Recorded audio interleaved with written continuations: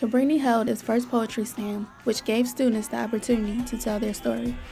My mother, she was the first poet I ever met. She started writing, I saw her writing one day, and I just asked her what she was writing, and that's how I got into it. Workshops, my plan really is to try to get the artists to be more comfortable just writing, just the actual act of moving their pen and not being conscious of editing or trying to improve or perfect, just being comfortable just writing something down that means something to them without judging themselves. So as far as hosting, it's always to make everybody in the room feel comfortable. That is the main goal of a host, to make everybody in that room feel like they're a part of the show. Sitting in class and everyone around me would stare at my fat, so I moved to the back. I sat alone. My teacher started to worry. He started making phone calls home and I was lectured in my own house. What inspires me to write?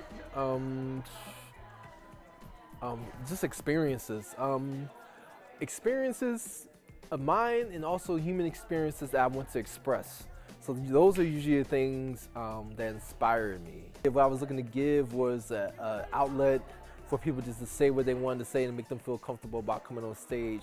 But what I actually got out of it was I got to meet people, I got to meet the students, I got to be a part of it. So that's what I necessarily got out of it, but I'm always looking to give more than get out of it. I think the more you give, it's easier to receive things that you weren't expecting to receive because you're open for it. And when you're giving, you're focused on the person. But when you're giving and then you wind up getting, it's more surprising, you're more grateful for it because that wasn't your intent in the first place.